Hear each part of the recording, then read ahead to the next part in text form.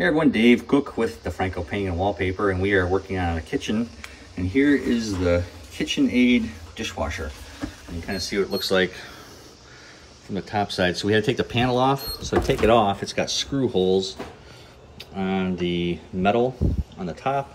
There's 4 on each side. So once we took the screw holes off, we closed the door.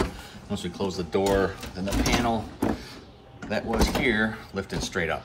So if you've got questions about taking this one off, I know we have another video on the Mealy one, but that was for KitchenAid. It was kind of nice and easy. This is the piece that's on there, so we'll take this piece off and leave it here for them while we refinish the cabinets. If you've got questions about replacing, refinishing, taking off appliance doors, or refinishing your kitchen cabinets, give us a call to Franco Painting and Wallpaper. We're here to help you love the space you're in.